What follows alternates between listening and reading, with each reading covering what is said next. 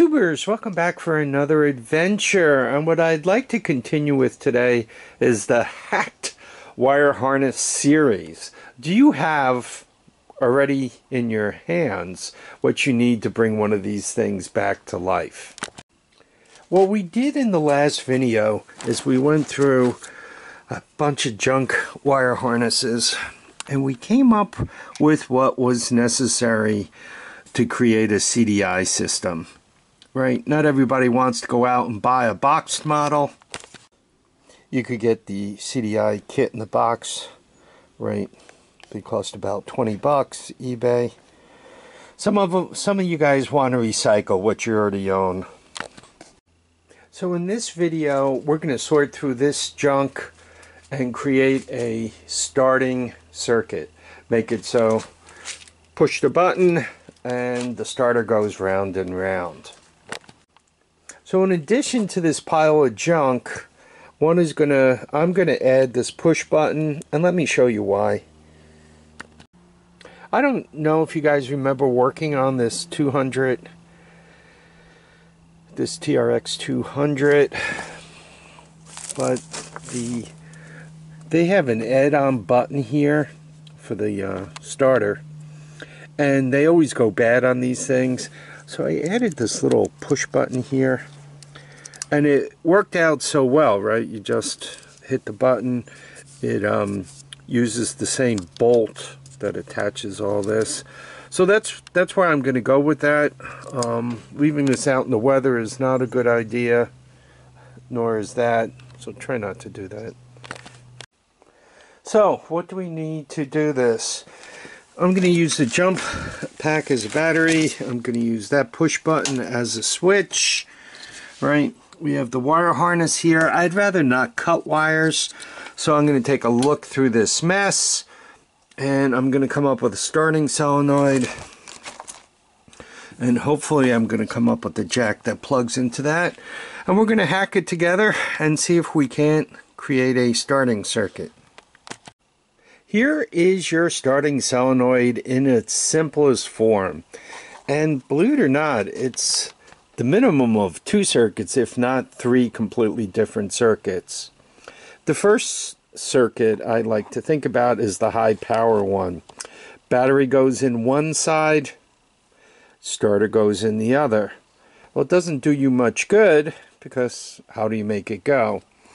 When you energize the coil here, right, which is a completely different circuit, you apply power to this from the push button, okay, on your left hand side, right? You apply power to this relay clicks up, solenoid clicks up, shorts these two together, your starter goes around, engine starts, you let go of the button, relay goes back to place with the spring, power to your starter no longer. We're all happy. So the first thing we got to do is put a couple of wires on this thing for the starter and the battery. Now about this side, you got a black wire, you got a red wire. The black wire has to get to ground, but a lot of times they don't want your starter to engage unless you're in neutral. So when you shift your engine into neutral, there's a little switch inside that does 2 things. That black wire goes to ground, right? And at the same time it goes to ground, on your dashboard you got one side of a light that's already hot from turning your key switch on, and the other side of the light goes to ground, right, which completes the circuit, and your light lights up. So it's kind of 2 circuits in one. So that gives you ground, and once again, the way you make this relay hot is when you push the button, you get power there. Now, your push button obviously doesn't send any power here unless your key switch is on. And that black wire doesn't get to ground unless you're in neutral. The circuit I'm about to show you kind of bypasses all that.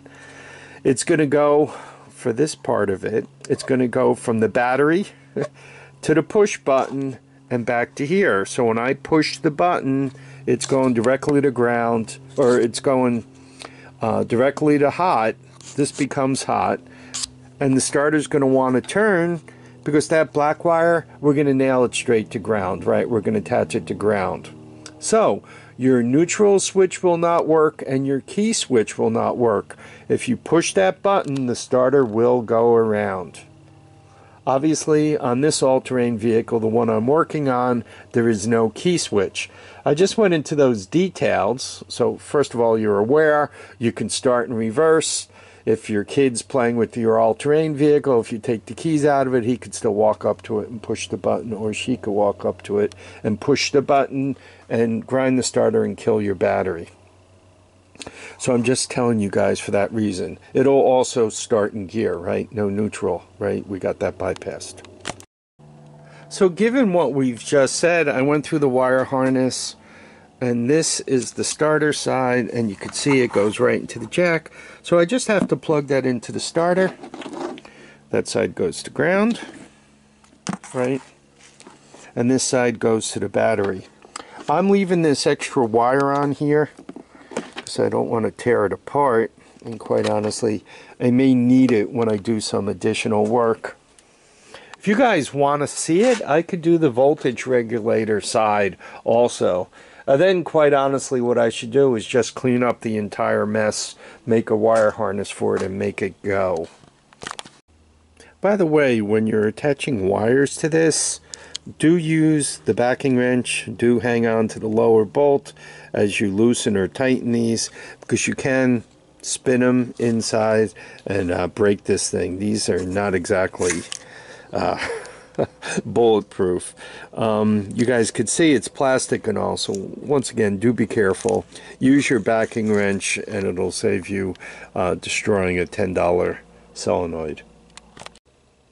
We have it here in all its glory, right? One side of the solenoid to the starter, the second side to the battery, one side of the starting solenoid coil, or one side of the switch, one side of the switch to the battery, and the other side to the starting solenoid coil. And then you could see we have the other side of the starting solenoid coil directly hooked to ground. So with the jump pack on, right, if I just push this button, right, you could see round and round it goes. And quite honestly, with a little bracket, right, we could set this button up right here such that it's easy enough to push right from the handlebars. So, in a nutshell, that's all there is to your starting solenoid.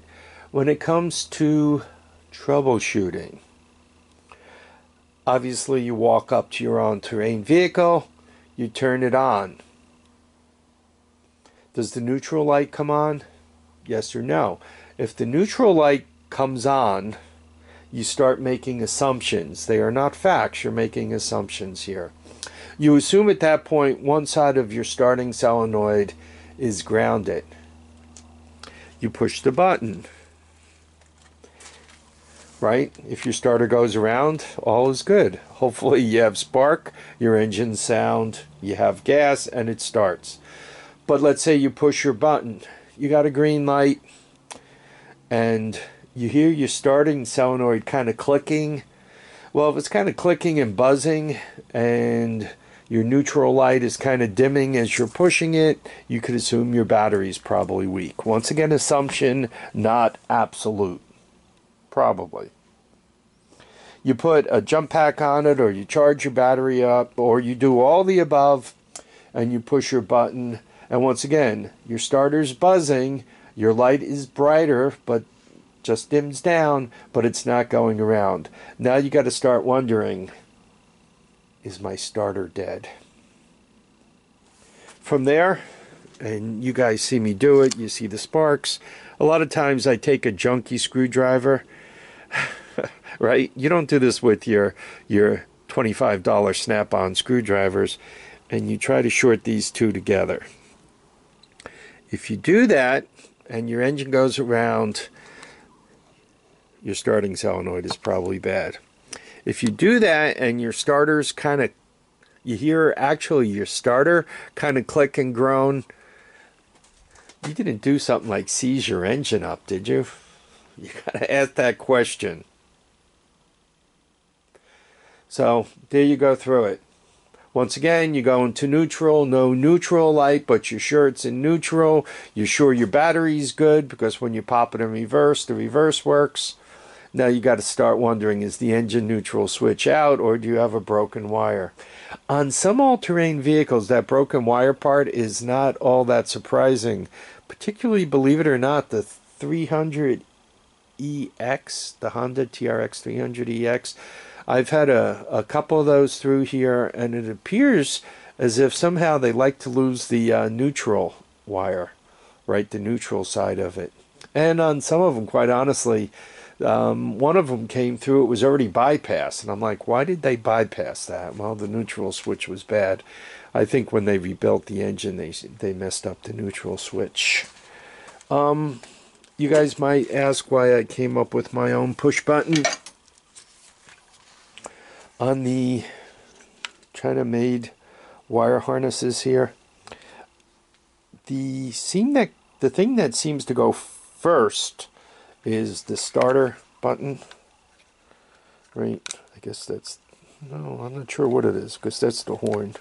Maybe that's the start. Yeah, that's probably the start. So normally that's the first thing to go bad. The second thing about it is there's really no universal wiring or coding on here.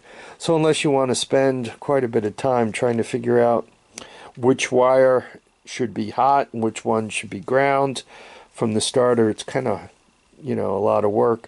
You could take the whole thing apart and figure it out that way also. But anyway, I just thought it was neater putting a clean little button here. You know, you can actually go further. I'm not sure how many wires you want to run up here, but you can put an LED up here, so that when it's on, the LED's lit. You could put a on and off switch, which would be the equivalent of your key switch. You turn it on, you see the LED come on, and then you push the button, and you could actually watch the engine go around. I mean, it's tempting to do that, right? Kind of put all your controls in one place. Looks like it would work pretty well here. It is something that's tempting. I don't know. I got to see how I feel. Maybe I'll left-hand side thumb dashboard, I guess we could call it. So when I was younger, electronics was mostly what I would work on. Kind of came of age with the transistor. Pre-integrated circuit, though it seemed like 5 days after the transistor was invented, people were putting more than one of them onto a piece of silicon, and the integrated circuit came out. Oh, it seems like just days after the transistor. So for me, all this electronic stuff, especially the DC circuits, I've been playing with that since shortly after I can walk, right? Taking my toys apart, cutting the wires loose so I can put batteries directly to the motors, and you know, use the remote control from one toy, hardwire it into another toy so that it would work, you know. Once again, there was no electronics, right? So I've been playing with this stuff forever. If you actually spend a few minutes looking at it, it's not all that difficult. Just remember, ground, switch, load, hot, and you're good. All right, there we are. I'm done. Any questions, please ask. Please remember to keep your feet down, your heads up, and make sure you get out there and enjoy each and every day. Kind of cold out, so I got to get back inside. All right, take care now. Bye.